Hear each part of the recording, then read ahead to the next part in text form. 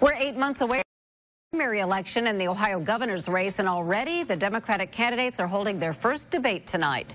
Dayton Mayor Nan Whaley is among the candidates in the running. Political analyst Mark Caleb Smith of Cedarville University says the Democrats hope to build some name recognition before the race heats up.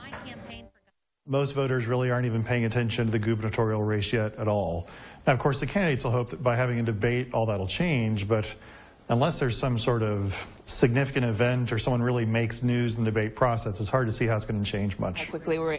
You will be able to watch tonight's Democratic debate live on our WHIO Facebook page starting at 7.